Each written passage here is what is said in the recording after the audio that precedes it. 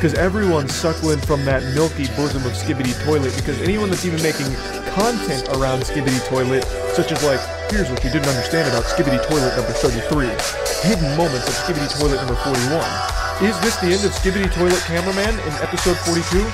Like, all the kinds of, like, speculative, like, game theory SKBIDI Toilet videos are also getting tens of millions of views every day.